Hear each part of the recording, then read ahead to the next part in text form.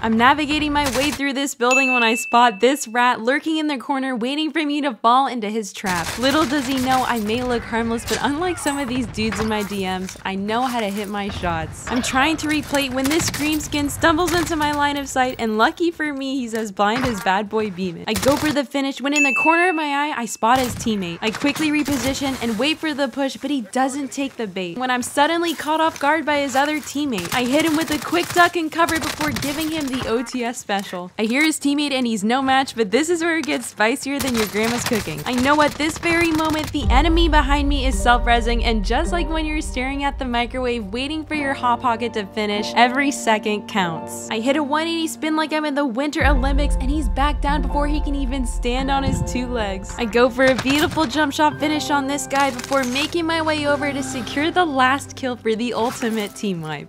Now tell me, does that deserve a follow?